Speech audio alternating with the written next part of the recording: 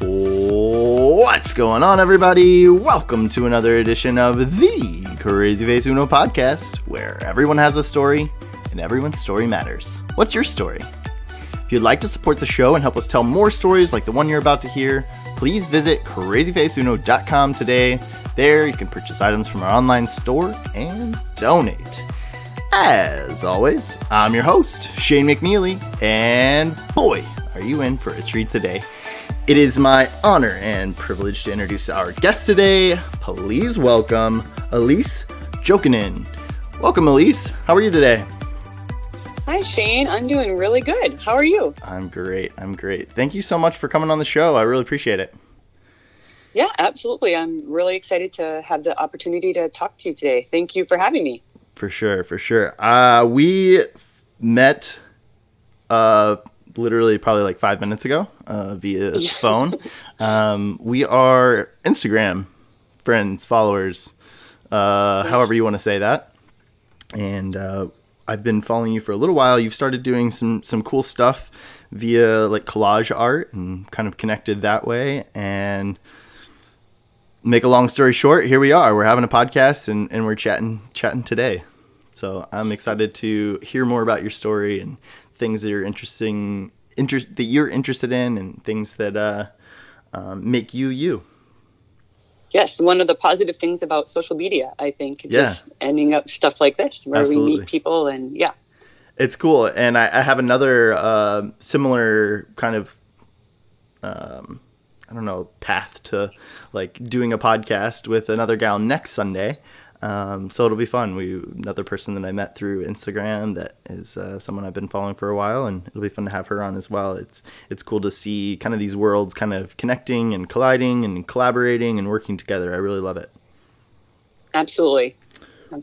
Well, Elyse, like I said, we spoke on the phone for the first time about 5 minutes ago, and now we are recording the podcast.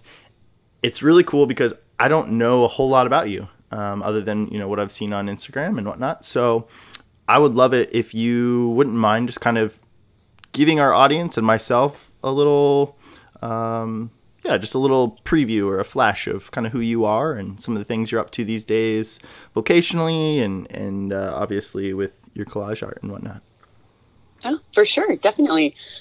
So yes, I'm Elyse. I am an artist.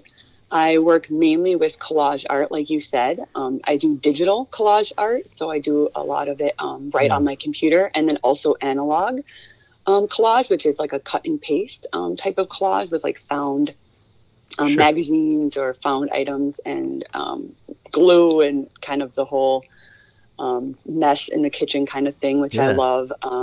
It's nice to take a break from the screen sometimes too. Sure. I also shoot photography. I've been shooting photography for a little over 3 years. Nice. I shoot daily, and I have been shooting daily for the past 3 years. So we can definitely talk about that.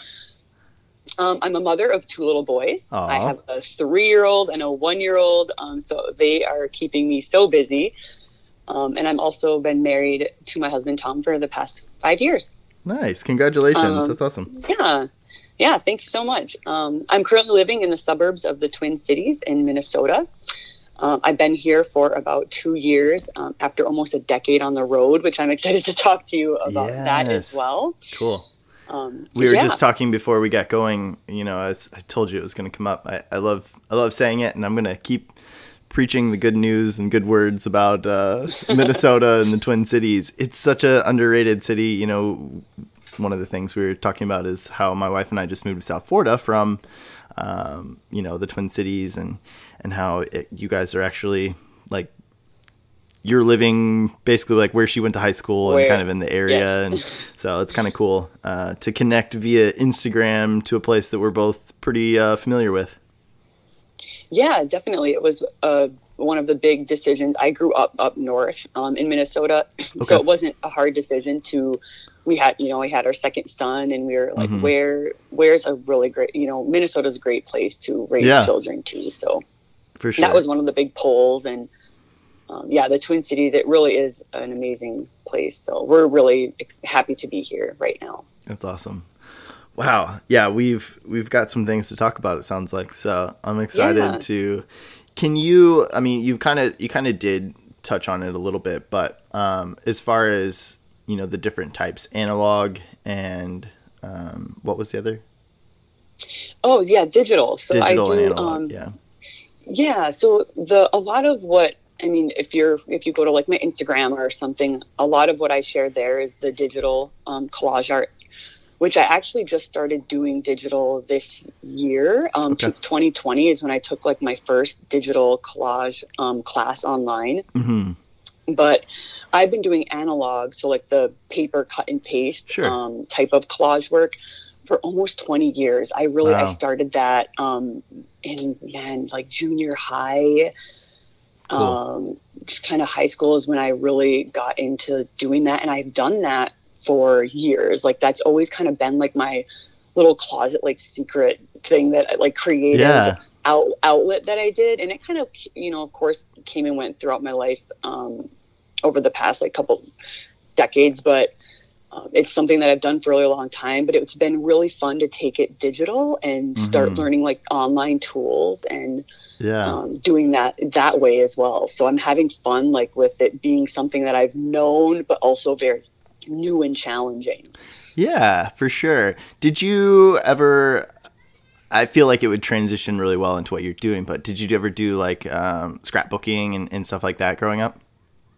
Yeah, definitely. I did a lot of scrapbooking, like vision board, it's all that collage type of thing. Like every year for many years, I made like a really big vision board at the beginning of the year and stuff. So I've kind of always just enjoyed that kind of art. Sure. I remember I've always been really interested in art for as long as I can really remember. I feel like that creative side has always been something that's really drawn to me. But I remember doing kind of like collage art stuff in, some of the different art classes I took throughout, schooling, high school. I don't know that I did anything like that in college, but I remember in high school for sure. And I can even picture there's this one piece that we did where it was kind of the same concept, where you cut different images out and kind of do your own little collage, add some paint or add whatever you want to it. And I think it's still at my mom's house back in Indiana where, it's like sitting in the spare room, with like a bunch of other stuff that's like nobody ever goes through or looks at, but it still exists. It just like cued my mind of that old memory. So you're going to need to have her take a picture of it because I want to see it now. So you'll have to get that. So I will. I remember being so proud of it. I'm not sure that I would be now, but you're like, oh no, I don't want to. I don't know if I want to share it. But cool. I want to see. We'll get her to take a picture if she can figure out. Mom, if you're listening, if you can figure out your camera. Got to give her a little hard time if she's listening there. So, cool. Elyse, I think what I want to do is let's do just a little bit further of getting kind of to know you a little bit. And would you tell us maybe 3 things that you would say, maybe words, things that describe you and are examples of kind of the person that you are and who you strive to be? Yeah, definitely. Well, I think one of the very first ones, of course, that I have to, that's always going to be number one will be family. That's, being a mother has, over the, since my son was born 3 years ago, has really taken over every aspect of, my being and day to day. That's the biggest part of my life. So, the mother part, my husband, just raising a good family, that's number one. And it will always be number one as much as I have a lot of different things that I do outside of that. Yeah. It's number one for sure. Awesome. Another word I would use to describe myself or just describe who I am is creative. I think I've always been a creative person from a young age, but it's something that I'm really focusing on now as I'm getting older and really trying to push myself kind of in that area to share and to always be learning. And it's very rewarding for me. So I'm having a lot of fun with it. And I think we all need to have something that we are like passionate about and are having fun with. Yeah. And that's definitely creativity in all different ways for me. So from collage art to doodling on my iPad to, there's just so many different things that I'm kind of interested in creativity as a whole. So that's another one for sure. Awesome. And then one more, the third one I would have to say, which I'm not really practicing a whole lot now because I do have a 3-year-old and a 1-year-old, but I'm sure you got your hands full.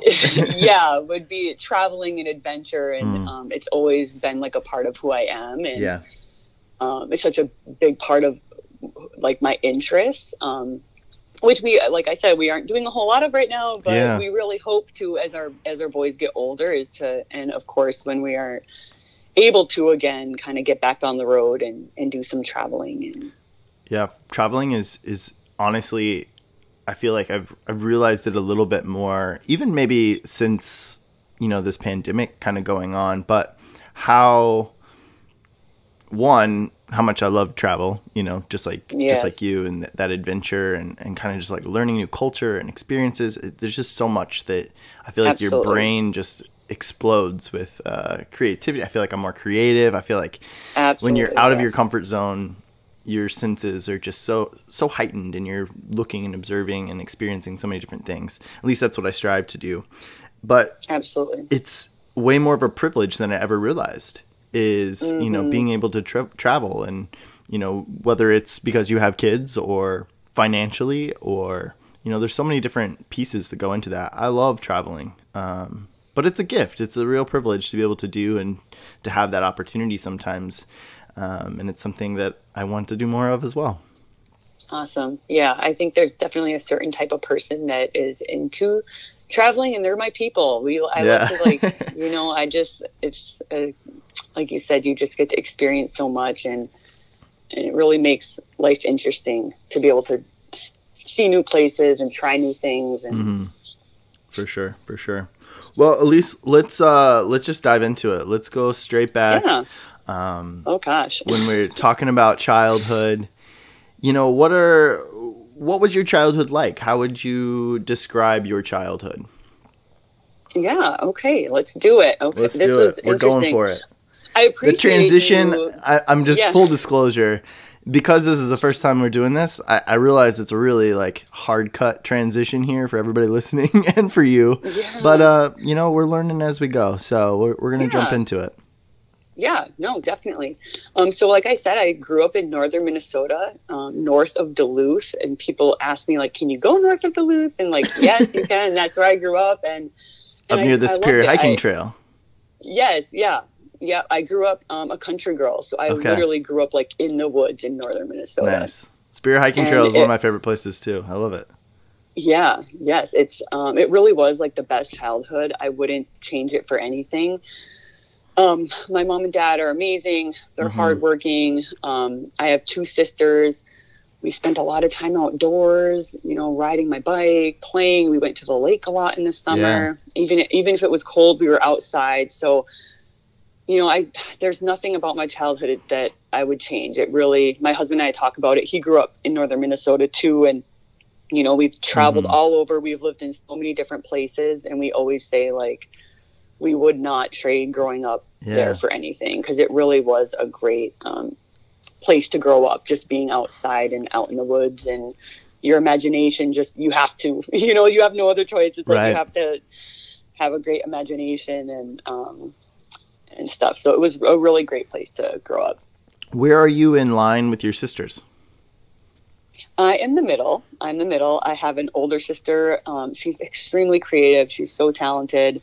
And my little sister as well. So we're all like pretty close in age. So it was, and we're all really close now. So it's pretty cool. Do you fit the middle child stereotypes? Well, I don't think so. I would say some of them. I would say the positive ones, absolutely. Of course, yes. But yeah, I definitely could maybe see a couple things. Yeah, sure.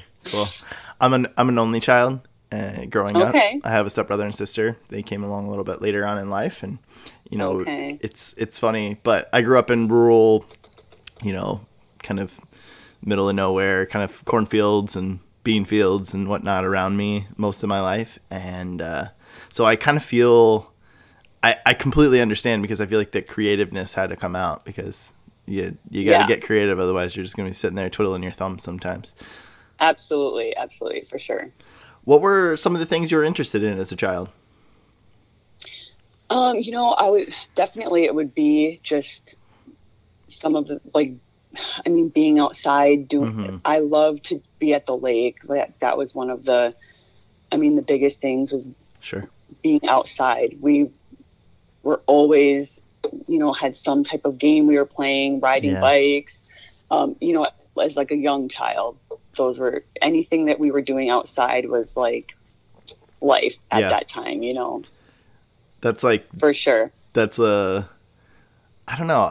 Do you feel, this is a unrelated question in some ways, but do you feel like nowadays, even here's a couple questions. How does this affect how you're raising your boys now, like your upbringing and maybe your husband's upbringing, but also do you feel like people and kids are still playing outside as much as, doing some of those same things or having those opportunities like maybe we did when we were growing up?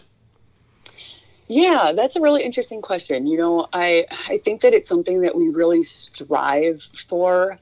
Right now, my kids are still so young, so it's kind of like for them to be outside, it's like I have to be with them. Right. And so we do as much as we can now that it's like getting warmer out, that we're like, we go outside like as much as we can. We're always going for walks and doing things, but definitely for what like we want for them as we get older is to be as close as we can to that, and doing staying active. And there's Lebanon Hills here, and we like to go for hikes and stuff like that. So now we do it as much as we can. I still have one that's on like a nap schedule and stuff, so it's like we still have to go throughout like our day. But as they get older, I think it'll be like a lot easier to be able to do that. Yeah, for sure. What did you say you wanted to be when you grew up? Yeah, so I was listening to one of the other interviews that you did, and I heard you ask that question. So I was like sitting there thinking about it, and I was like, wow, like what? And I remember like my earliest memory about like what I wanted to be when I grew up. I was probably like around 7 to 9 years old, and like I wanted to be a business lady. I don't even know like exactly what that meant, but like it went as far as to where like my aunt got me a briefcase for Christmas with like my own business cards with like my name on it and stuff, because I was like so determined to be like a business lady when I grew up. Awesome. So like I don't really know like what that meant, but like when it comes to like high school and stuff like that, I was so unsure. Like even going into my senior year, I really did not know like what I wanted to be when I grew up. And I'm actually going to share like a story with you. Go for it. For like in our senior year, at that time they had like a big thing in the hallway for like the graduating seniors. This was 06. I graduated in 2006. Same. And oh, you did? Okay. Yep. Yeah. So it was like everyone wrote down, like all the seniors wrote down like what they were going to be when they grew up, or like, what they were going to college for and like what they wanted to do. And I seriously wrote on my card that was like in the hallway was like, I wanted to be a roller coaster tester, because I seriously had like no idea. And I was like, I hate that they make you do this. Like, I don't know. And I swear, like thinking back on it now, it was like, Elyse Frisbee, roller coaster tester. And I'm like, I seriously feel like that was the next decade of my life, like could be a roller coaster tester, because that's what like my next 10 years was like. That's awesome. So I feel like I did that. Like I did. Yeah. I don't know. That's so funny. I don't know. But yeah, I didn't know. Like, I really, even after high school, even now, I'm still like, I'm not sure what I want to be when I grow up. All right. Right there with you. I think about it. I think about it all the time. I really do. I mean, yes, this is, Crazy Face Uno is something that I've created and trying to grow and develop and awesome. See where it takes me. But, there's just so many different ways to look at some of those different things, whether it's what is this skill teaching me that could allow me to do something different, or, I don't know. There's just so many things when you think about, and I'm sure you're have similar thoughts potentially, you know, when you're doing some of your different art things of like, what is my dream? What does success look like? Mm-hmm. What do I want to keep doing this? You know, is this the thing that I would want to do as a career, you know, and all those different processing moments, you know, constantly kind of checking in with myself. Do you do the same thing? Yeah. Oh, always. And I think I kind of always have, you know, I love to read, and I'm always reading like inspiring books, and every year I write like the goal list, you know, and I'm like, what do I want from, and my husband and I talk about all the time, like, you know, just always trying to keep dreaming and growing. And I think that's just such an important, you know, thing to do. So definitely into that for sure. I think this, you know, you hear a lot of people talk about, you know, wanting, man, I just wish I had more time, or I wish I had that break. And, you know, we found that time, especially in the last, you know, month or so, unexpectedly in a lot of ways, of kind of being at home and a little more time on our hands, I think. And I hope that more people are asking those questions. You know, there is a silver lining in some ways, you know, for this situation that we're in with the COVID-19 pandemic and being at home, and, you know, allowing ourselves to kind of, here's your opportunity to have some time to think. And it's not always uninterrupted, but, you know, I hope that there's more people that kind of take a look at their life and go, all right, we got this. Like we'll be able to figure things out, and maybe I want to pursue something different, or, you know, whatever it is. Sometimes just taking ourselves out of our comfort zone, you know, whether it's travel or simply being stuck at home, that can really spark those creative minds and really make us reevaluate and take steps to be the best versions of ourselves. Yeah, for sure. I definitely agree. Were you involved in any like athletics, any, you know, extracurriculars like band or choir growing up? Yeah. So definitely, so kind of moving through the years. So I enjoyed school growing up, which I think is not like a typical, like I liked junior high, I liked high school.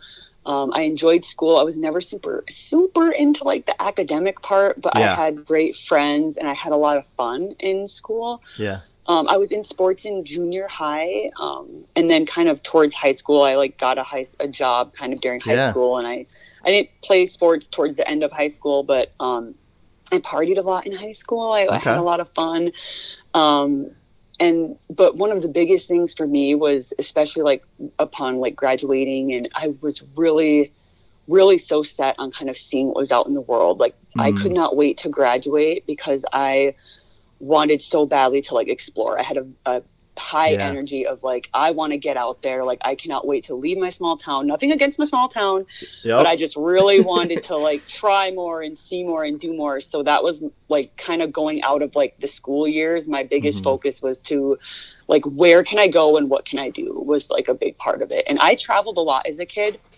It was a priority for my parents to take us on vacation like once a year. So they would like save, and we would go on, you know, we would go to like Atlantic Beach and kind of stay in a condo for the week with family. And I did a lot of traveling with them. And then my aunt also brought us on vacations too. So I had a lot of it. I was really like kind of shown like this is what's out there. And so that really sparked a desire for me to kind of explore. And once I was 18 and like done with high school, that's what I wanted to do for sure. Yeah. I think back on, you made the comment that, you know, your parents would save and whatnot and allow, you know, your family to go on vacations and to explore and do some of those things. And I had the opportunity as well, you know, growing up, and I look back now and you think about some of those like sacrifices that your family made, and you look at the things you did, and then you like look at your own life and you're like, oh wow, like what an opportunity. Like, I don't know, for me, I look at it and I look at my family, I look at my parents, and I'm so grateful for some of the opportunities I had as a young child and as a young person growing up that I had. Oh, absolutely. And I know my parents are going to listen to this, so thank you. Yeah. Thank you for always making it a priority and putting us first and getting us out there and showing us, my parents are travelers too. They like the life on the road. And so it was always something that they made happen, even during the tougher times. It was like that was a priority to do that for us. So I'm grateful. Do you and your husband, have goals or obviously your kids are pretty young right now, but is that something you want to continue, with a similar type of lifestyle as you guys think about being parents and grow your young boys? Oh my gosh, absolutely. I have like a list tacked in my room of like places I want to go. I'm like, this is everywhere. We are, for sure. I'm very fortunate. My husband's in the airline industry. I mean, right now it's a tough time, but he loves to travel and he loves to see places. So we are right now. We're like with the little ones in their car seats. We traveled a lot with our first, and then once we had our second, we were kind of like, oh my gosh, let's pump the brakes a little bit, and stuff. So, but definitely, I know we will for sure. That's cool. Yeah, it's important. What's you mentioned your parents will most likely be listening. Hello to your parents, but how would you describe your relationship with your parents and with your siblings growing up? Oh gosh, right now I would say just total awe and respect, especially now being a mom. Yeah. I'm just like, how did you guys do this? Like, it's so crazy. But and even growing up, we have a very close family. My extended family is very close too. So I'm so grateful for them. They're hardworking. They really led by example. It's something I hope to do with my kids as well. And my dad, he's a photographer, so he really has been like an influence in my life for like with my art. Sure. A really big influence. He's so talented and creative in a lot of different ways. And then my mom, she's a huge people person, so I think I definitely got that from her. I swear, she can make friends with anybody. I can make friends with anybody. That's like definitely something that her Italian family, that part of like the Italian family is very much within me as well. And then my sisters were so close, and I actually kind of blame them that I didn't get into the arts a little bit sooner, because they are both so talented. My older sister can literally draw anything. She can make anything. And, I'm a doodler at best. And my little sister she's like an insane writer. She can write, and she's just so smart. And so I blame them. I'm like, if it wasn't for you guys, I would probably have gotten into art a little sooner. But I just have like two crazy artistic sisters, and so they're amazing. We're still close now, so it's pretty cool. That's awesome. Yeah. Well, let's move into kind of that adolescent time frame. We've touched on it a little bit, but middle school, high school, and as we look at that time frame. You did touch on this a little bit too, but what kind of a student would you say you were in that adolescent time frame? Oh, like I said, the academic part wasn't super important to me. I did well in school, but definitely was not like over the top. I did what I had to do to like get through school, but I wasn't like, I'm going to take all the extra, classes. It really was, which now looking back, I'm so fine with that because I had a lot of fun. And I'm like, when you're so young like that, it was, it was fun, and I'm glad that I enjoyed that time. Sure.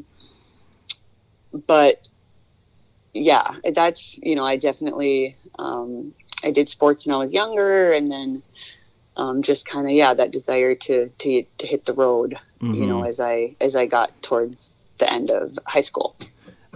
And as you got to the end, you mentioned how you wanted to be a professional roller coaster tester.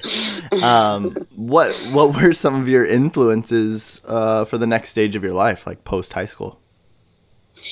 Yeah, so a month after I graduated high school, I hit the road. So I grew up, like I said, up north. I moved to the cities, like the Twin City area, right after high school, and I wasn't really sure kind of what I wanted to do but I wanted to get into something creative. So I actually went to cosmetology school. Nice. And I had so much fun doing that. It was creative. I met, a bunch of really awesome women, and I got a job then right afterwards working at a really nice salon right here in the cities. And, cool. I was like chugging along, and it was really awesome. But I was having kind of the same conversation. I was 20 years old, and I was like having kind of the same conversation every day. And like I said, I really had that desire to travel. And I was like, well, what if I was to go like outside of Minnesota, not just like the cities? And so I either made the smartest decision of my life or the craziest decision of my life, but I bought a one-way ticket to Maui at the age of 20. Oh, wow. And then that really like started my like next decade of my life of just like kind of being on the road. And it was a really awesome experience. So I was there for almost 6 months in Hawaii, living on Maui, and it kind of got to a point where I was like, okay, I either have to get it together or I have to go home. Like I was like, I'm broke. Yeah. I either have to like really get it together or I have to go home. So I went back to Minnesota to regroup, but I had that itch, and then I was like, okay, I can really go anywhere and do anything. So like, what do I want to do next? So it was really kind of, I guess to answer your question, like the inspiration I had at that point was just to really get out and see the world. Yeah. What did your family feel about, how did they feel about your move to Maui? Oh, bless them. Bless my family, because they were just like, thinking about it now and having kids, I was like, how do you let your 20-year-old daughter buy a one-way ticket? I think back on that all the time. I know. And they were supportive. Like I said, my parents, I think at that age were kind of the same way. My dad was from Minnesota. My mom lived in New York. They met in Colorado. They were really kind of the same way. So they were just like, be safe. We're always here if you need us. And they actually did have to help get my ticket to get me home. Right. But then I paid them back, but it was, they were always just like really supportive. Of course. And grateful. I was grateful for that, for sure. Yeah. Parents are great to have as the support, for sure. I remember I've told this story maybe potentially on the podcast before, but I took a trip when I graduated college to Haiti for a couple months, and I got there and I was about 3 days in. And I mean, everything that could have gone wrong really in the beginning, like I had a place to live, I had a place to stay, but it was just kind of a train wreck in the beginning. And I was like 3 days in, I had like $300 left to my name, and I was supposed to be there for, 2 months, and I'm 3 days in. So it got wild. But I remember talking to my mom, and it was the same conversation. It was like, if you need to come home, I'll get you home. Like, it's not a problem. Like, you just need to tell me what you need and what you want. And it's like, oh my gosh, crying on the phone. I'm like, I'm gonna keep going. I'm not ready to give up, But. Definitely. And like looking back at it, you're like, what an experience. Like, I'm so glad I did that. I'm sure. But when you're living it, sometimes it's pretty crazy. You're just, it was, highs and lows for sure with all of this, Yeah. I look at it and exactly like you said, like I think back on it, I'm like, you were crazy. Like that was crazy. Yeah. Like, I'm so glad I did it. It's one of the highlights of my life for sure. It's up there. Awesome. But it's like one of those things where you go, whoa, like, what was I thinking? And also, like you said, it also teaches you what you're capable of and for sure problem solving. And I'm never one, I don't like to give up easy. I'm not going to give in. I'm pretty stubborn sometimes.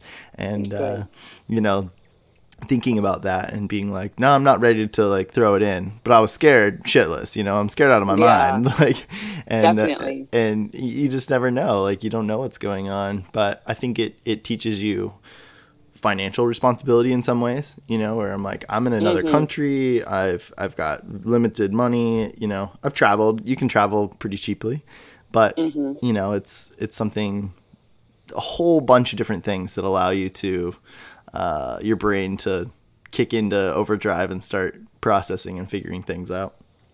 Definitely. For sure. So Maui, you came back to Minnesota. And just were you basically like, I got to get my back on my feet and go after my next adventure? What was next? Yes, definitely. So before I kind of go into like what was next, I wanted to say I was just reading. I just finished Elizabeth Gilbert's book, Yeah. Big Magic. I read it again. I really love that book. It's been a while, so I read it again. And she said one of the most important things about being creative is to always follow your curiosities and to be curious. And always stay curious and to even follow just like your smallest curiosities. And I just have to say that before I get into like my whole 20s, because it makes me feel a lot better about my 20s. Well, let's say it one more time. Like just being...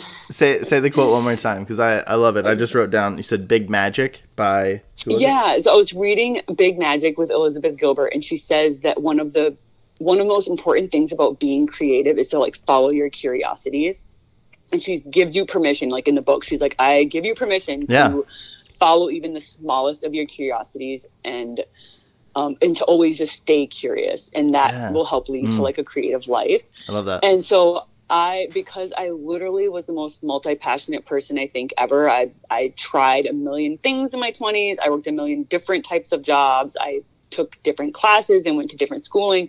Like I never went to like I never went to traditional college, which used to be a point where I was like, like a shame point for me. Like I never wanted to bring it up and I'm like, you know what? I'm like literally been taking classes my entire life and I'm a lifelong learner. And so it's something I'm proud of now is that I've followed my curiosities throughout my entire 20s. But I just wanted to say that before we get into it, because I'm like, people are gonna be like, she is, oh my gosh, all over the place. No, but, I get it. I love it. I love I feel like this is something that I've wanted to just kind of go and be, and I feel like I'm excited to hear what your story. So let's just jump into it. Let's jump into it. I'm excited. All right, let's go. So I got back from Maui. I went to Minnesota to regroup. I lived there for almost a year. I was living with my parents again, and I was kind of trying to decide. I was working a waitressing job at night, and I was working at the YMCA during the day. Nice. And I started kind of getting into teaching classes and stuff there. So that was really cool, and that kind of opened up some doors of curiosities for me, kind of leading into that. And then we had a family reunion, and my cousin was visiting Minnesota, and her fiance and her lived in Las Vegas. Okay. And they had just bought a house and and they had an extra room and bathroom. So if you can guess what my next stop was I packed up my car and I drove from Minnesota to Vegas, I think 2 months after that. And I ended up staying there 4 years. So they're so wonderful. I lived with them for probably half of that. They're the most generous, wonderful people. So I was there for the next 4 years, living in Las Vegas, if you can believe that.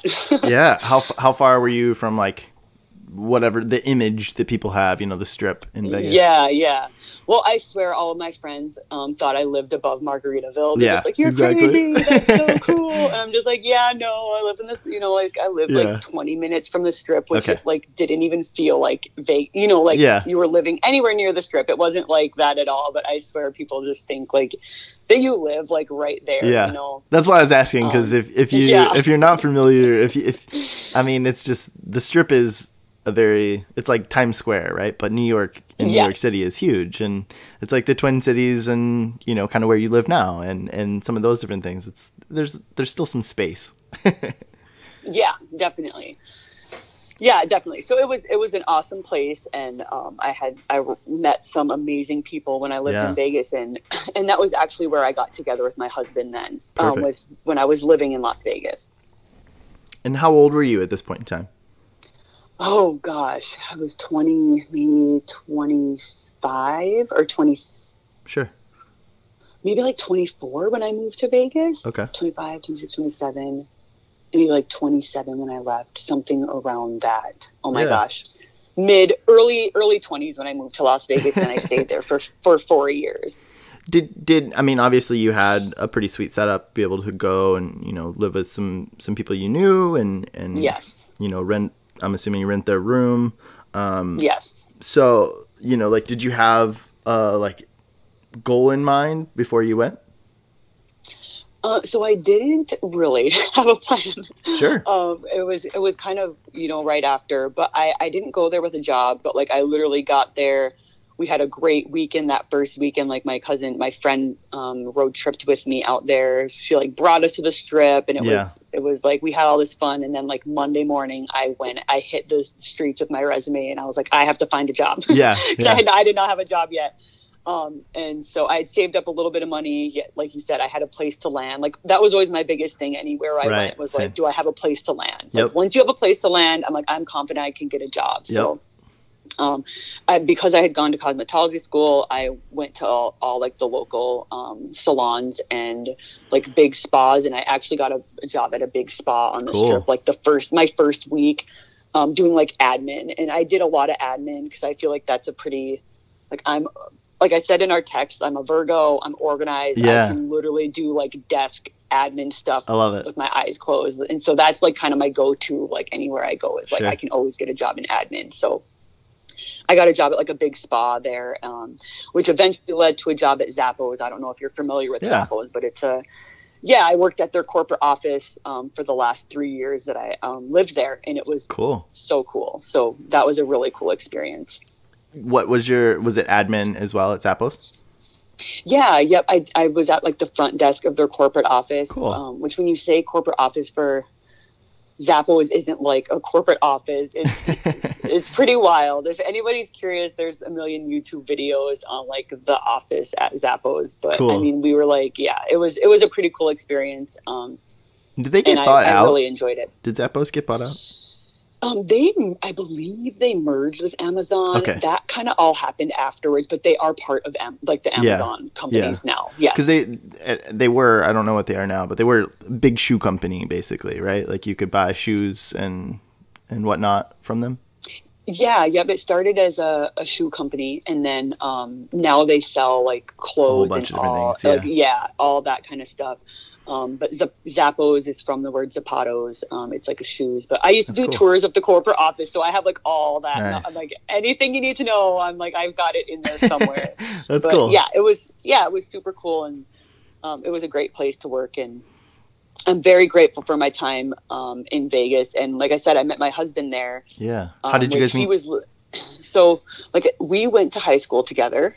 We grew up in the small town in northern Minnesota. I wanted to ask too. What was your class size? Oh gosh, we had maybe like a little over 100 graduates. Cool. Yeah, mine was 120. Barely over 100. Okay, yeah. So I'm right there with you. Small class. Yeah. And that was like adding in a few extra people that whatever. But I would say around 100 is pretty accurate for ours. But our technical number is like 120.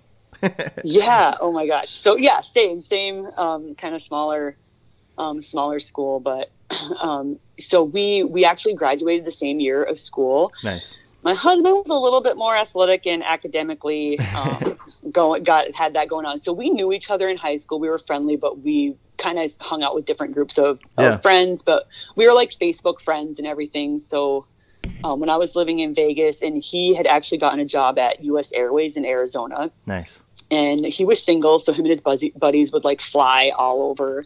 Yeah. And I messaged him on Facebook a travel question. So this was 8 years after we graduated high school. Sure. And so I messaged him a travel question, and at the end I was like, hey, next time you're in Vegas, let me know. We can grab a lunch. And he messaged me back, answered me, and said, are you free this Saturday? And I was like, oh. Okay, yeah, sure. So he flew to Vegas that Saturday, and we've been like together ever since. So wow, it's pretty crazy. Yeah. Did you take him somewhere? Like, where did you guys meet up whenever you came into town?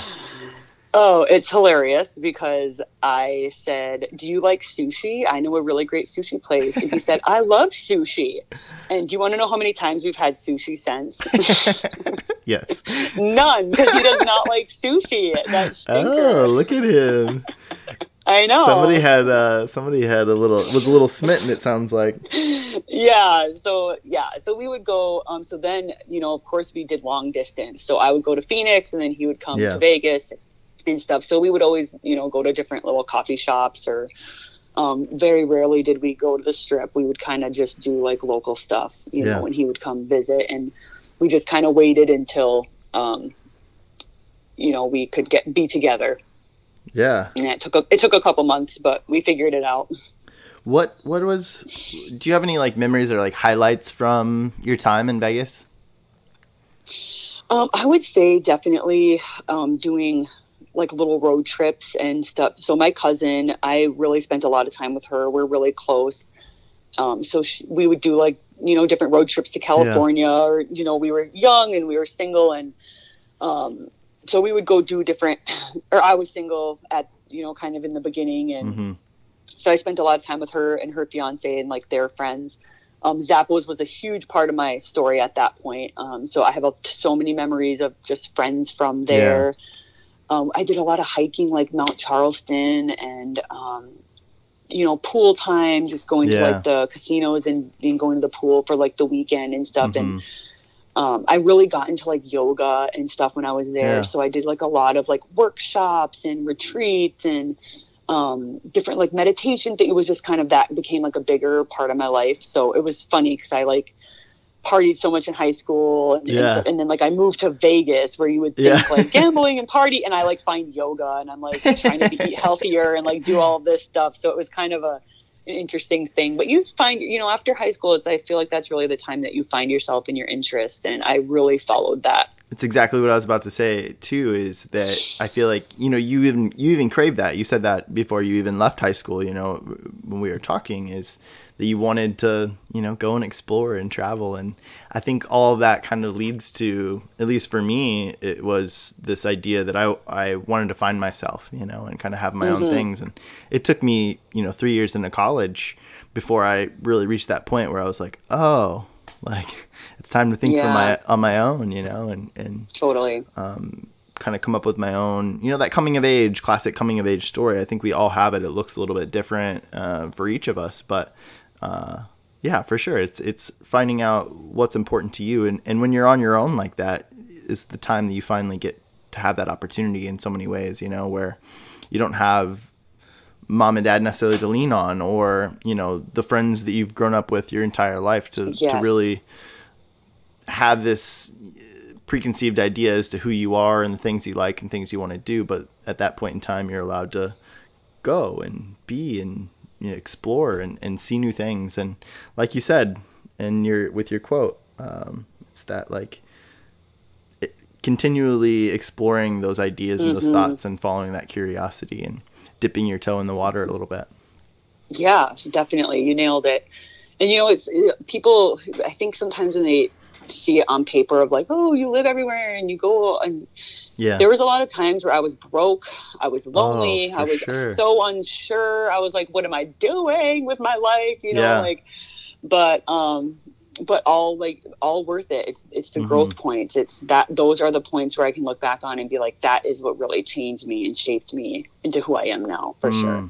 I keep reminding myself of that, like, especially nowadays with the start of Crazy Face Uno and, what I'm doing here is there's so many times that you're like, man, I'm not satisfied with where things are. And I shouldn't be. Definitely. But I think it's very important that we don't forget that it's being grateful and recognizing all the things that we do have in the present. Yes. Because definitely. Otherwise you're just left miserable and wanting, and instead of like, oh, look, I have a beautiful wife. I have a dog that's amazing. I have this beautiful life that we have here in South Florida. And like, no, I'm not where I want to be, as a whole, but I never will be. And I'm a work in progress, but I have to visually look and be grateful and say, you know what, these are the things that I'm grateful for now. Yes. And it's a continuous thing. I feel like you always have to check in. It's so easy to kind of wander into those other thoughts, and it's like, bring it back. Like, this is, where I'm at now. And it's continuous. And I think, it'll always be, for sure. Yeah. Yeah. So you spent 4 years in Vegas. You met your now husband there. Yes. Part way through, a couple years in? Yeah, towards the end, because then I left Vegas with him, so we kind of both were like, okay, where next? And was that the decision to, like, together you guys were going to go somewhere? Yeah, his so he was working at U.S. Airways, and his company was just announced like a big merger with American Airlines, so he was moving to Texas with them. and it was kind of like, okay. And he asked me to go with him, and I was like, that is love. Cause I was like, yes, I'm going to Yeah. go to Texas with you. And so I was actually in school finishing up another curiosity. I was in massage therapy school. And I had a teacher training in Santa Barbara. So right after we had decided for me to go to Texas with him, I was finishing up school. I went to Santa Barbara for 2 weeks to do a yoga teacher training, like living in the hills in a yurt. Yeah. And then once that wrapped up, then I moved to Arizona briefly, and then we both moved to Texas together. What part of Texas? We lived in Irving, Okay. which right outside of Dallas. Yeah. I did my internship in college in San Antonio. Oh, okay. So some Did familiarity. spend some Texas time. Yeah, definitely. Good old sweet tea and brisket. Yeah. So it was nice. You know, we lived there for a year. Cool. We kind of knew it wasn't going to be our final destination. But at that point we were like, we're in this now, like we're together. And like, I think we both knew at that point that we were going to be together for a long time. So we kind of, was like, okay, where do we want to go from here? But we did spend, a year in Texas. That's cool. Yeah.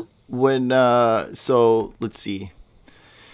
You're like, oh, let's see what's happening. I'm just trying to go back. So you left Vegas. You Yes. went to Santa Barbara. Yes. And you did some yoga training in a yurt, which is pretty cool. Yes. It was awesome. Was that like kind of what was that decision? How did you come up with that decision? Is that just the idea, like, I'll do this, and then because you were getting into yoga in Vegas, and then that was what you're going to do when you went to Texas? Or kind of where did that fall in line with the next stages of your life? Yeah. So like I said, kind of when I was living in Minnesota again is when I started getting into yoga. And then like kind of throughout my time in Vegas, I practiced a lot of different kinds of yoga. And it was just something that I was really, like I said, just like really interested in. Yeah. And I wanted to learn more, and I wanted to find out more, which, you know, of course I probably didn't need to go do a teacher training, but I was like, how do you see something like going to live in a yurt in Santa Barbara and like study yoga. And it was just something that I really wanted to do. And I had saw maybe like even before I met my husband, I went to White Lotus in Santa Barbara, and it's something that I saw before that. And it was just like one of those vision board things. Yeah. It was like, someday I'm going to do this. And so it was like, I sent my application, and I went, and this was kind of before him and I had decided to move, where I like got all set up with it. So it was kind of like, I'm going to go do this. It wasn't something that I kind of planned to do beforehand, but I did end up teaching a little bit when we were in Texas, but not a whole lot. It was more of like the school. Like I like to learn and do things like that. So it was just another followed curiosity, I suppose. Yeah, of course. I love that. I know you've done several things, and I feel like this is the same with me. I feel like we're on the same page here, Elyse. Yeah. But which is kind of, I don't know. I've always followed those curiosity points too, you know, Cool. and I get obsessed with certain things, and I like dig in, and I'm just going to like learn everything I can. And then at some point in time, I'm like, all right, I'm over that, you know, and I move on to the next thing, and I'm like, okay, now I'm going to dig into this. And then some of my own, this is me, is that I find myself, man, I know a lot of things, but I'm not really a master at anything. Which is frustrating sometimes. You know, but they all tie together, and always. I definitely Shane, I understand that feeling, because I have felt it. Like I have felt it where I'm like, oh my gosh, I've changed course so many times, but honestly, especially with what you're doing now, and like you're saying how all the people on your podcast you've interviewed so far, most of them you've known and stuff. Like if you didn't do all the things that you were doing, you wouldn't know all of the people that you know, and you wouldn't be the person that you are. And it can be frustrating being the person doing it. But I think even like looking back, for me, I wouldn't change any of it. I don't know about you, but it's like, no, you learn how to work with people the way that you do. And you like, even like doing massage and going to the yoga. Yeah. It's like, it was all just meeting people that I love so much now. Like I'm like, I couldn't imagine if I would have met that person, or if I didn't, you know, and just how it really has shaped into the person that you are today. And it's important, and it's so easy to kind of get where it's like, what am I doing? But it all makes sense. And for me, it has kind of tied together because it has all been creative.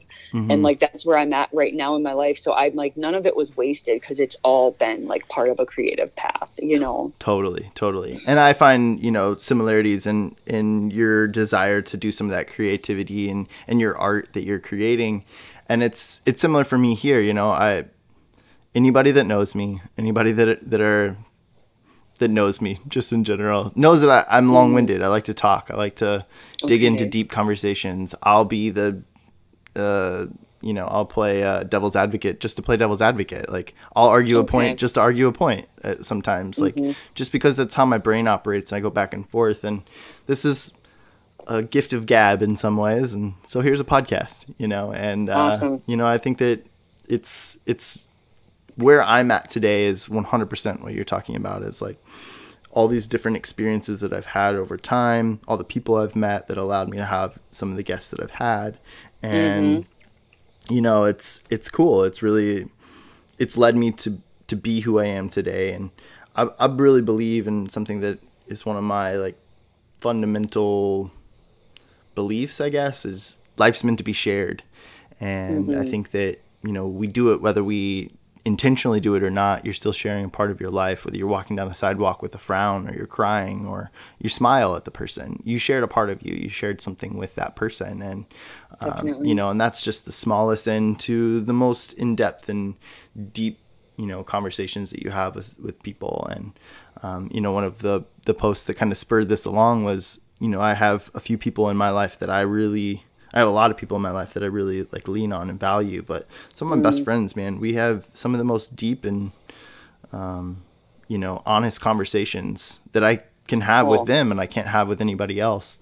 And, you know, sometimes it's the opposite. Sometimes it's the lighthearted. We're going to sit and drink whiskey on a video chat and for 6 hours, you know, and talk about random things. Yeah. But just as important. Exactly. But I really truly believe that. And I think that, you know, all of our experiences like shared can really venture into a bunch of different categories, you know, of whatever that means for you. And even the skills and the things that we learn and the things that interest us, those curiosity points, I think, are all part of that sharing process. Yes. And they all have to happen, you know, it's to get to where you are. So for sure. Definitely. I agree. And I wouldn't change a lot of things. I've talked with my friends. You know, I went to a very conservative Christian school growing up, and knowing what I know now, would I go back and do that? Probably not. If I could take what I have and go back, but the friendships and the relationships that I've built and the person that I am today because of that, I don't think I could alter that, you know, like I wouldn't be me. And definitely. And those are very important things. Who I am today in that process, I think is meant for me, and it's important. For sure. So Elyse, bring us along. You were in Dallas, Texas area, Irvine. Yep. Irving. Yep. Irving. For about a year, you said. What came after that? So at that point, we didn't have any kids. I wasn't attached to any kind of job. I was working at Four Seasons for a little while, and I was just kind of doing some odd jobs. And so we were sat down one night and we're like, if we can go anywhere, if we could do anything, like where would we go? What would we do? So Hawaii, duh. That was like, okay, we're like, let's go to Hawaii. Yeah. So that was kind of the next step. So my husband applied for a job there. And amazing him, he got it, and they moved us out there not long after. So back to Hawaii we went. He had actually lived in Hawaii as well, which is crazy. Our paths really were. Whoa. It was destiny. Yeah. But so he was familiar with it. He lived on Maui at a different point than I did before we got together. So we moved to Oahu. That's cool. Which is the island with like Honolulu, but we moved to the windward side, like Kailua, and we were there for almost 4 years. In Hawaii. Did you love it? Hawaii was amazing in every way that Hawaii could be amazing. We loved it. It was great. We lived in this smallest little studio apartment. We did a lot of island hopping. We made great friends. The first day we were there, he proposed to me, and we got married like within that next year, I think. And we got married back in Minnesota because that's where, of course, yeah, we came home. Yeah. Which was awesome. And that's where we had our first son. So kind of right after we got married towards like the end, my son was a little over 1 when we moved. So yeah, we were there. Yeah. It was that awesome. a reason for moving? Was that one of the reasons you guys moved back? Yeah, it was. Moving back to the mainland was one of the hardest decisions I think ever. Like either of us have ever made. We had our first son. He was a little over a year, and we found out we were pregnant with our second son. Cool. And it was kind of at that point that we were like, oh, like what should we do? Yeah. And it was not an easy decision. But like I have family here. He has family in Minnesota. Yeah. His mom's in Arizona. Mom and stepdad. So we're close to them. So we made the decision to come back to Minnesota, and we kind of stopped in Arizona for a few months and then moved back to Minnesota after that. So, and nice. That leads us back to today where we are. We've been here almost 2 years now. Cool. 2 years back in the cities, getting your bearings back, right? I mean, yeah, things have changed, yeah. I'm sure. I know you didn't have the green line when you were probably living here. Yeah. Like yeah, St. Paul definitely. And some of those different pieces that, the Twin Cities have grown quite a bit, and some new things added to the mix since you've been back, I'm sure. Yeah, definitely. And it's been fun to kind of explore. I think when you're younger, we haven't lived in Minnesota for a long time. So we're like, wow, there's a lot of really cool stuff to do here. So we're trying to kind of figure out like, what we can do and to kind of explore the place that was home, but that we didn't really get a chance to do too much, when we were younger. So one of my favorite things about the Twin Cities is the food scene. And I think it's, oh my gosh, the amount of, just amazing chefs and restaurants that are in the Twin Cities and continue to come and grow in the Twin Cities it's incredible. There's so much good food there. Yeah. Oh, absolutely. We're excited to be exploring it, and it's a great place. So we're coming out of winter now. So now we're like, finally, of course, home. But we're looking forward to when we can. It's the hibernation. Back. You come out of hibernation. We had neighbors. We were close with all our neighbors, but I swear that there was like 3-4 months out of the year in Minnesota that we just didn't talk to each other. You might like nod at each other when you're shoveling snow, and grumbling to each other as you're shoveling the snow out of your alley or sidewalk or whatever. And and then spring pops, and then everybody's like, "Oh, hey, how's it going?" Yeah. How's your winter? Definitely. For sure.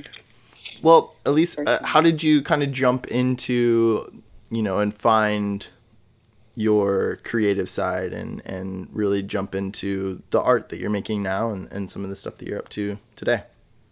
Oh, thank you so much for getting into this. I appreciate it. So the art started, which is interesting, is after my first son was born. And this is kind of what led me back in. It was actually through photography. Yeah. So like I mentioned before, my dad's a photographer, and he documented a lot of like our lives growing up. I have just like some of the best pictures of my childhood. And it really inspired me to want to photograph my son as he grew up. So yeah. I somehow convinced my husband I needed like a big DSLR camera. I literally used like an actual poster board and gave him a presentation on like why I needed it, and he was like, "Okay, can't argue that." Like that was pretty good. So, what was your first DSLR camera? Do you remember? My first DSLR, I have it. I have a Canon 6D. Still have it. Love it. I upgraded my lens once since I've gotten into it, but I love it. It's a great camera. I'm trying to talk myself into getting a DSLR camera now. Oh, it's not really much of a. It's not really much to talk me into. I've already like decided I want it. It's just a matter of pulling the trigger, So okay, well, let's chat after. I've got a lot of opinions on it. I love it. So now it's like such a big passion of mine. I have friends like will message me all the time on Instagram and like, hey, I want to get into photography, and I'm like, and I like send them Yeah. like 5 huge messages. They're like, okay, thank you. Well, Thank perfect. you. That's what I need. I've reached out to a few people and I've done some research, so we'll chat for sure. Okay, let's chat. Yeah, let's chat. But yeah, so I convinced my husband, and he was like, okay, like that sounds good. And so we made it work, and I got it. So I started like learning. I like hit the ground running, and Yeah. I was really determined to like learn all the dials and figure out how to shoot. And so I kind of started on Skillshare. Have you heard of Skillshare? I have not. The You can Skillshare. bet I'm gonna write cool. that down. Skillshare. Yeah. It's pretty cool. And so I got like a membership on Skillshare, and I just started taking classes in like the photography classes and like learning the camera and all of that. And kind of once I exhausted like all of the classes on Skillshare that I was interested in, I started taking classes at like another school with an actual like interactive teacher in like a small class and stuff. So I started kind of taking classes there. But it really was like having my kids, which is crazy, that kind of inspired and sparked my creativity. Sure. And I had no idea like what went into taking pictures. I was just like blown away with like learning about composition and light and story. And it was all like so fascinating to me. And I just couldn't get enough. And then photography just started kind of leaking into like the art world. So I would like study like, you know, some of my like favorite photographers, and it just kind of like led me back into art and so it really just kind of like opened the door back into like my creative side even more. And it was actually this year I was on Skillshare kind of cruising through classes, kind of looking for, it was the winter. So I didn't shoot a whole lot in the winter with like, I kind of been taking pictures with other people as well. And I just kind of shot like at home, and I was sitting here in the winter, and I was on Skillshare cruising for photography classes or like doodling classes. And that's when I saw a class on digital collage art. Yeah. And I was like, oh, like digital collage art, that would be fun. And so that's kind of how I jumped into collage, was from looking at like at photography classes on Skillshare. And it just kind of led like right into that. So that was like at the beginning of 2020. But beautiful. It's just, it's never ending. I'm like, this is going to keep me busy for the rest of my life. Yeah. It's never ending, you know? For sure. And you have some of your work that's for sale as well. Yeah, I just started selling prints of the collage prints, and it's so cool to see people like excited about it and like messaging me, and it's just been really fun. And I've been like really staying up way too late at night. It's just it's fueling, so you know, it's like gives you energy to be like excited about it and have other people excited about it. And so I'm selling prints on my website. I just kind of started doing that. I hope to kind of turn it into a shop, but right now it's like DM, and I'm like, that's okay for right now. I'm going to let it grow kind of organically. But tell people, you know, where people can reach and kind of check out some of your stuff. Yeah, definitely. So I have my website. I'm most active on Instagram. I'm at Elyse Jokinen on Instagram. Cool. I also have my website, which has a lot of my collage work, photography work. I have like my personal stuff. Like I said, I take a picture every single day, every single year. And I'm like, when am I ever going to stop this? I can't stop. So I have like a lot of like my personal work on my website as well. I send out a creative container newsletter every Monday morning, and you can sign up on my website on the top banner.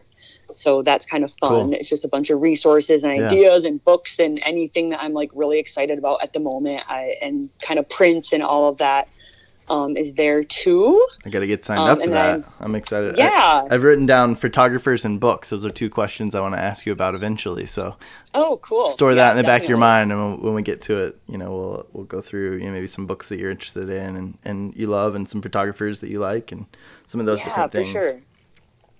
For sure.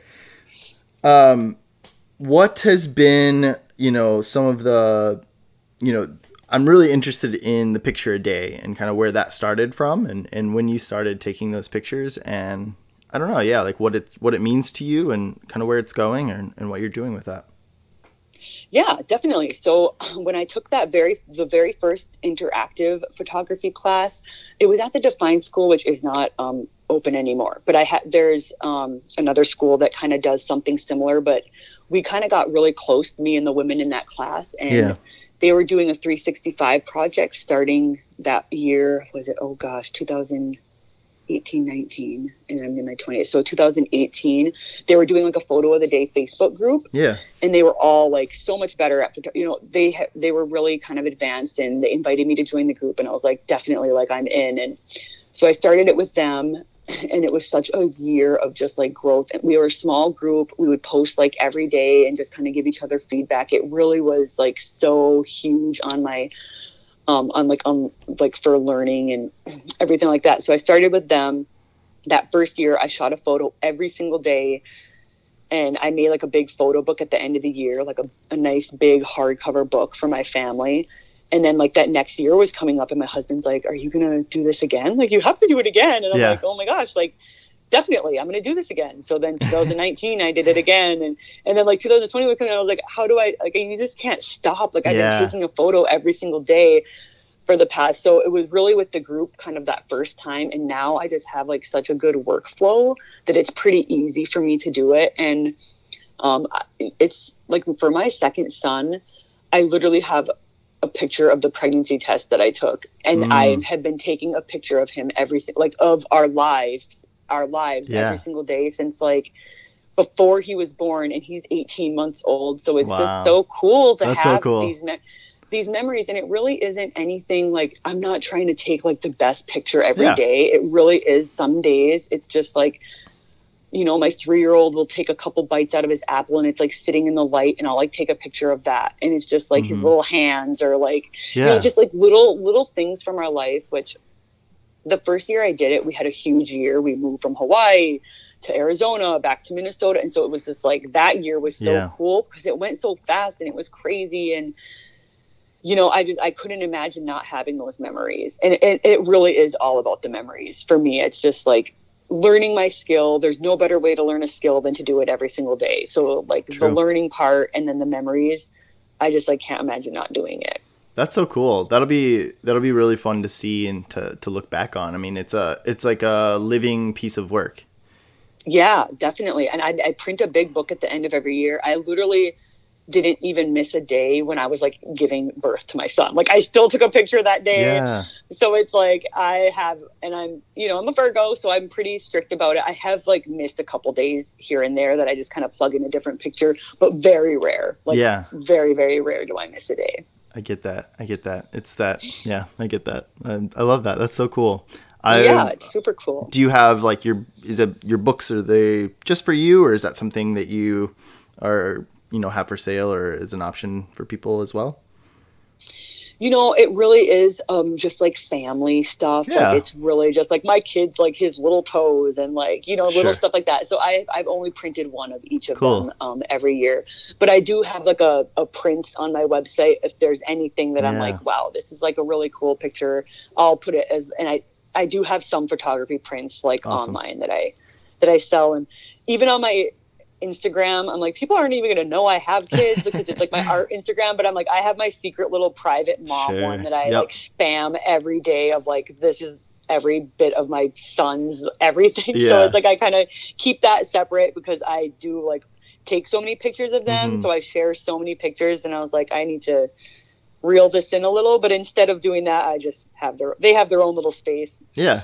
I love that. We do, my wife and I, we have those kind of accounts as well. We have an account for our dog, Okay, yeah. Like it's our child. I know that's ridiculous, but like he's our buddy. So, it's randomly, I try to do consistently, throw a couple pictures up, but it was funny because when we first got our dog, it was one of those things where we would take our whole phone, camera roll is like just pictures of our dog. Of course. So I was like, well, we've got all these pictures. What are we going to do with them? They're just sitting on our phone. They might as well get out there. And so I get some of that stuff, and like having your own, like just a dump account in some ways where you just kind of throw a bunch of pictures on and play around with stuff and have fun and be creative. It's cool. Definitely. For sure. You mentioned that your boys have been a real inspiration to you. What have been some other people or things that have inspired you throughout this process, throughout your life?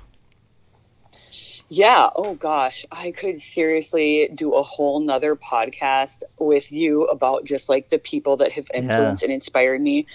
And I'm so grateful to all of the teachers that I've had in my life, because the people that are just so generous and open with what they know. That's why I've always promised myself that I will share anything I have, anything I know with everybody, because I've been so lucky to come across like some of the best people. But, definitely my boys, their sense of wonder. My husband is a huge inspiration to me. Yeah. He is actually an Ironman, and cool. Just watching him go through like that whole process and like train, there's nothing that can be more inspiring than to see someone chase a dream like that and accomplish it. So he's just like mentally fit, like just such an inspiration to me. And I just like respect him so much. So of course my kids, my husband, when it comes to creativity, like I said earlier, my dad, he's a photographer as well. And, my mom, just the person that she is, and they have been just like such an inspiration in my life as well. I mean, my whole family, I could just go on and on. Yeah. But when it comes to like creatively and like in the art world, some of the photographers that I really love, their work, is some of the professional photographers like Sig Harvey. She's someone that I just really can like sit and look at her work all day. Yeah. Jessica, I think Buckhouse. I don't know how to say her last name. I'll have to send it to you. But she does a lot of really creative work. It's just like really quirky images. Cool. And then some like local photographers here, Jessica Hollick. I never say her last name right, but she's okay with that because she said nobody can say it. But I can give you kind of like a little list of some of those people. Yeah, that'd be cool. I'd love to check some of that stuff out. Artist wise, one of my friends, Lauren Roth, she is in Hawaii. She's an incredible artist in Hawaii, and I just like can't get enough of her on Instagram, and just like not only the art, but just like badass woman entrepreneur that she is just like so fun to watch, kind of her journey as well. Cool. And afterwards I'm probably going to hang up with you and be like, oh my gosh, I have like think about like people that I want, that I like love. Yeah. And I'm like, I could do a whole nother talk with it, but, it's, so they're just having those people in your life that are just like so willing to be generous with their creativity is just so cool. And I appreciate every single one of them. Yeah, absolutely. I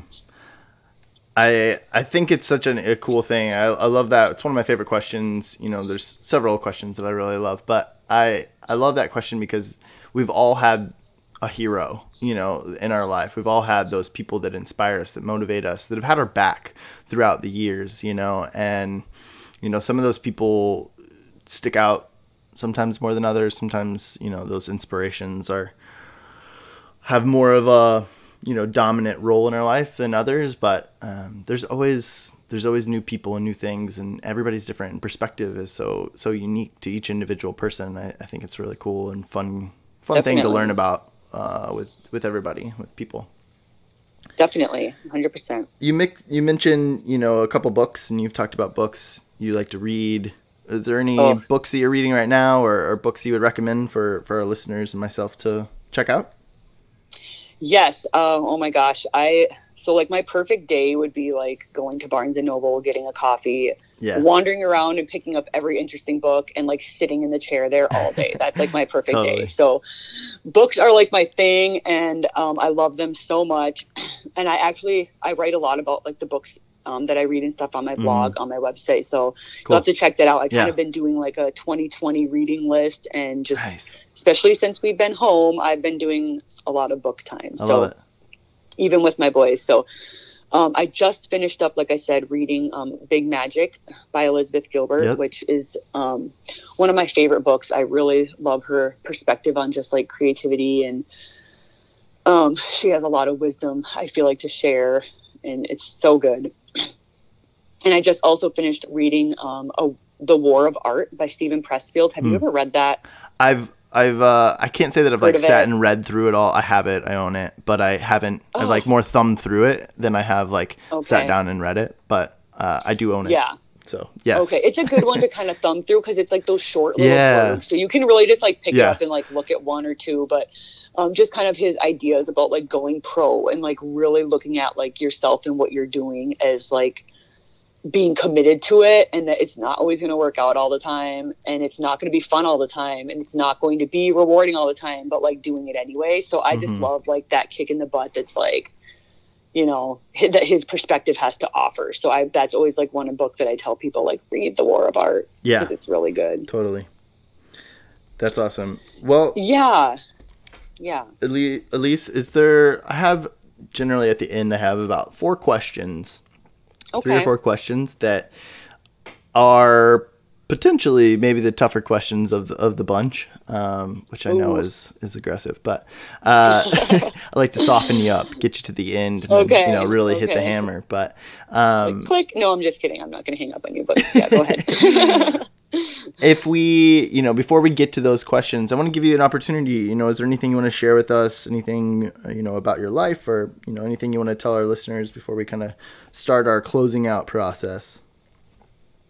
Yes, and I appreciate this question very much, and I appreciate that you're kind of giving me the time to say it. And I've thought about it even before our call, like if I can say anything, and it kind of has to do with just like creativity. Yes. But if there's like one thing that I can share, it's that there's one thing I can share of like anything about like my story, and maybe it's just because I'm getting older and I care less what people think, but I spent a lot of time kind of being insecure throughout like my 20s, and I just want to say, like, if you're drawn to something, like, and you're curious about something, like, play, and it's okay to be bad at something. Yeah. And it's okay not to, like, be perfect right away. And it's okay to feel like you don't fit in, and, like, you don't need permission to pursue your curiosities, and you don't need permission to play. And if there is something that you want to learn, like, there are so many resources. And if there's one thing I can pride myself on, it is that I'm a very resourceful person. Like, if I don't know how to do something, figure it out. And I really like urge people, like, if there's something that you are interested in, or there's something that you want to pursue, if there's somewhere you want to go, or if there's something, like, figure it out. There's so, like, you can literally go online and learn anything right now. Absolutely. Anything. Like, you can teach yourself Lightroom, you can teach yourself Photoshop, like, you can teach yourself for free. Like, even if you don't want to pay for the classes, like, there's a way to find everything. Like, you will get frustrated. You will probably cry in front of your computer as you're learning something because I've been there. But, like, there is a way to do it. And so if I can share anything with someone, it's like, use your resources if you can, and figure it out if there's something that you want. And it's okay to suck really bad, but just like keep trying and keep doing it. Thank you. Cool. Thank you for saying that. I don't know if anybody else is going to take anything from that, but like, I'm taking that to heart for sure. Cool. And, you know, throughout this, this next Tuesday, which we'll post this podcast in a few weeks, couple weeks here, but we'll be posting our 100th podcast. And wow, awesome. Yeah, it's really cool. I mean, especially the long form, you know, we're getting close to that 90-minute mark ourselves, but it's just really cool to know, you know, we said it in the beginning, this is the first time I've really done this with someone that I'm not familiar with, and I'm continually learning. And it's one of the reasons that I don't do any editing. I put it out there straight. And, you know, I've fumbled through, you know, at times throughout this podcast and throughout other podcasts. And it's, you know, it's part of life. And I think that that's one of the reasons that I like posting just an uncut, unedited, you know, in a world that we try to post everything that's perfect. You know, I really do appreciate that, your sentiments and just giving permission to fail. And I think that that's really important for everyone out there, that it's okay to try, it's okay to fail, but don't settle for that. You get to continue to go and grow and learn and, you know, make yourself better. I'm better than I was the first podcast. And I know that you listened to that first podcast and you can hear that, I'm sure. And there's a long ways to go, right? But everybody that's listening, don't be afraid to try and get out there, and it's okay to fail. Definitely. Congratulations on coming up on your 100th podcast. Thank you. It's so not easy to put yourself out there like the way that you are with this. And so congratulations, and keep going. Thank you. it's rewarding when you can push through the uncomfortable. For sure. Yeah. And it's half the battle. And just set the date and time, and then you can't back out. Yep. And you're like, oh my gosh, I have to do this. Like, yeah. And I feel like I'm in that process of my life that I've over the last several years for sure, but of working towards caring less about what other people think. I'm a recovering people pleaser. Okay, definitely. And I feel that, and I understand that a lot. It's funny the things you will bend over backwards to do for other people, but you won't do for yourself. Yes, for sure. For sure. Well, Elyse, I got these 4 questions. You ready? I'm ready. Let's do it. What would you say you're most proud of to date? Definitely 100% hands down the birth of my 2 beautiful boys. They're that's awesome. Amazing, and we did it, and I'm like, wow. Yeah. So that's awesome. I for love sure. that. They're my biggest pride. You should be. And it's a obvious answer, and it's a very important answer as well, and I get that. I love that. I think it's awesome. For sure. What do you look forward to most in the future? Do you have any goals or ambitions? Well, first of all, getting out of this house, that's probably like the number one thing. Is Preach. like, I seriously, how is it okay to say something as simple as like going to the bookstore? No, yes, I seriously just can't wait to like get out of this house and go do something that I took for granted so much before. Yes. But other than just like the super simple answer of like I can't wait to go to half price books for the day and wander around, is just to get out there and of course like travel with my kids. And one of my favorite parts of traveling is like I think you mentioned this in the beginning, was that heightened sense of like you see things so differently. So traveling with my camera is like my favorite thing in the world, and so something I look forward to is doing those first trips after we're not, in the house anymore. Those first trips that we can take, like with my camera, and being able to kind of document that and for sure, create that spark of creativity from being somewhere new. Yeah, I'm right there with you. I love it. Do you ever think about your legacy? Oh gosh, I haven't too much. I'm definitely one of those people I think that are like, do something right now. What's next, Yeah. So I really should take some time to kind of reflect on what I want. But I feel like I have a long ways to go, hopefully. Yeah. With all blessings my way, like I hope I have a long ways to go before I still have a lot of building to do. Yeah. Good for you. That's awesome. Last question. Looking back, what advice would you tell little Elyse? Oh, gosh. I think I kind of cheated because I mentioned it before with like the insecurity and like not feeling confident in myself. So if I could like go back to, if I could go talk to anybody, I'd go talk to like 20-year-old Elyse and just be like, it's okay to suck at first with stuff. Like you're only 20 years old. Like you have so much learning to do. And like be confident with the person that you are, and everything else will come. Like just to be confident in like who you are, and to keep learning, keep growing, figure everything out, because everything you can figure everything out. Yeah. But don't be so hard on yourself. I love it. I sounded like my mom just now. That's like what she would. I think that was like what she told me my whole 20s. It's like, don't be so hard on yourself. But like, I get it now. I think, for sure. I love it. Well, it sounds like you got a good family and you got a good support system. You've got some good people around you, and you are amazing. Thank you so much for coming on the show. We really appreciate it. Shane, I appreciate this so much. Thank you so much for letting me share my story, and for taking the time and opportunity. I really appreciate it. Absolutely. One more time before we go, let everybody know where they can find your stuff and direct them to your website. Yes, mainly Instagram. You can see everything at Elyse Jokinen.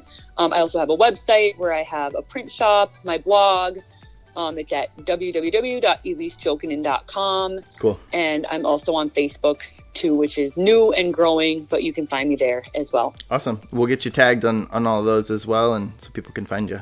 Appreciate it. And I have my newsletter too. So if anybody is interested in sparking creativity, every Monday morning, I send out some fun goodies every Monday morning. Awesome. I want to get signed up for that for sure. Thank you again so much for coming on, Elyse. Really do appreciate it. Yes. Enjoy the rest of your day with your wife. And thank you so much, Shane. You bet. Keep going. Thank you all so much for listening. Your contributions help us tell more stories like Elyse and stories just like yours. Speaking of contributions, please visit us on Facebook and Instagram, where you can like and comment on our posts. If you want to go above and beyond, please share the Crazy Face Uno podcast with your friends and family, or just random strangers on the street. We're welcome to everyone. Please visit crazyfaceuno.com. There you can purchase items from our online store and donate. Once again, your contributions help us share more stories like Elyse's and stories just like yours. Thanks again for listening. We love you all. Peace!